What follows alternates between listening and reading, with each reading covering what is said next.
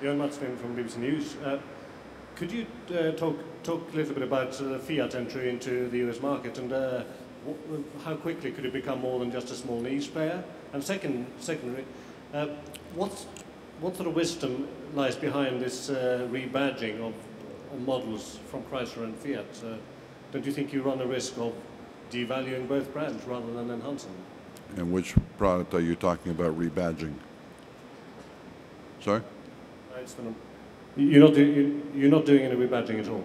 No, I think that we've merged one brand. We've merged the Chrysler and Lancia brand into one brand in Europe. It's not a rebadge strategy. It's really a unification of the brands for European distribution, because of the fact that in Europe Lancia has got better traction in the marketplace than Chrysler would. And so I think they have, at least in terms of origins, a significant amount of common DNA which needs to be exploited on the international scale.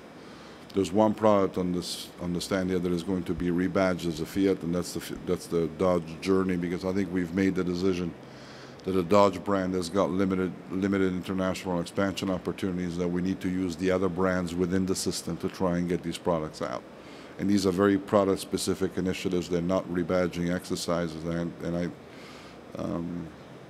so some of the negativity associated with the way in which you pitched it is not necessarily relevant.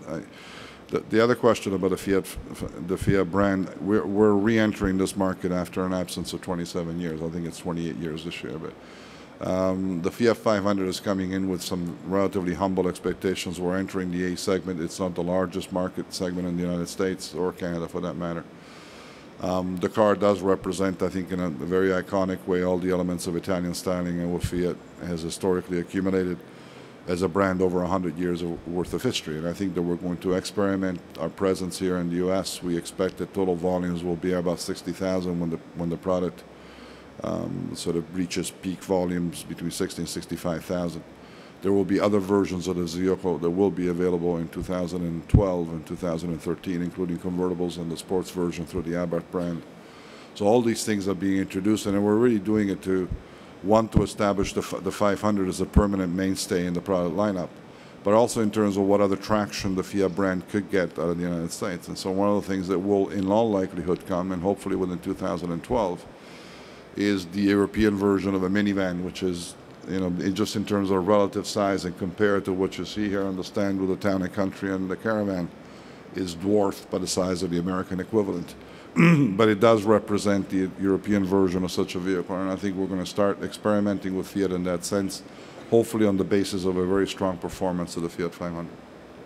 Lisa Guyton from 13 ABC in Toledo, and since you won't discuss any future lines in Toledo, can we talk about the existing lines? We've heard for years that the Nitro would be finished in production. Obviously, it's continued on.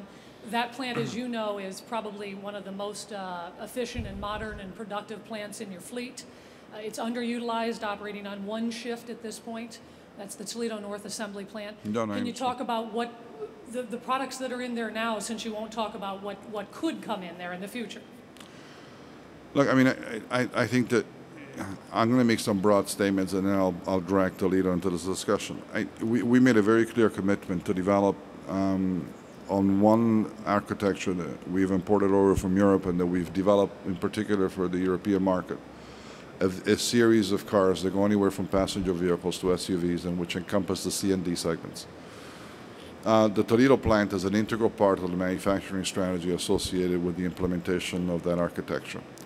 And so although we made a recent decision to extend the Nitro beyond its sort of natural or unnatural life, whatever you want to call it, depending on how you deem the success of that product to have been historically, which is at least in part doubtful. But I think that we need to rebuild off the Nitro story. We do need to re-enter these segments in a more forceful way with an architecture that supports the volume ambitions that we've got. And I think that Toledo, together with a couple of other plants in the United States, is going to play a key role in the deployment of that architecture going forward. So it is my sincere hope and ambition to try and get more than one shift out of Toledo in a relatively short period of time, if that's any comfort to you. But I prefer to sort of leave the unveiling of this thing at the right time. So The Nitro will continue on in some form. And well, the Den Nitro, that particular model will continue beyond what was originally expected, but it needs to be replaced with a viable vehicle, and not necessarily out of the Dodge brand. When do you expect to retool the Liberty and the Nitro? We're working our buns off to try and get that done as quickly as we can, because we realize that it's probably the most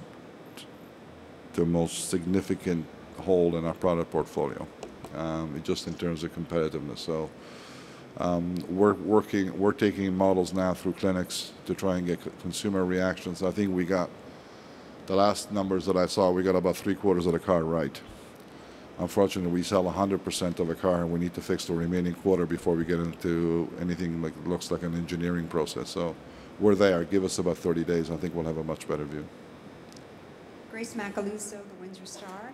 Mr. Marchionne, I have two questions. The first one is, are you committed to 2 minivans after the current generation of minivans?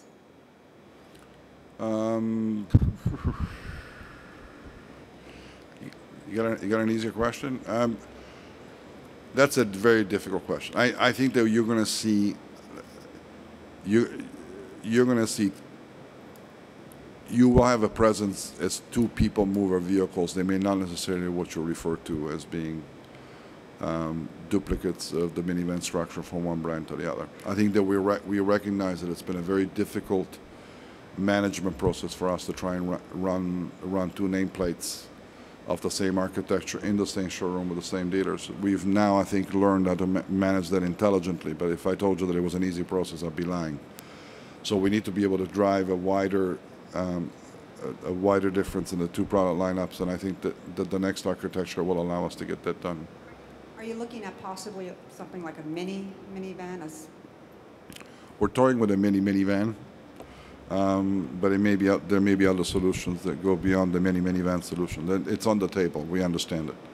The great thing about this is that this architecture and the investment that we've made today in the minivan platform will allow us to run this product for a sufficiently long period of time, with the investment decision that needs to be made in Windsor can be framed with all the proper marketing considerations. So I think we're taking our time to try and understand this issue better before we commit any significant capital to the development of the architecture. That's much more important than just being quick off the gates here and getting it wrong. And I hope you don't mind me making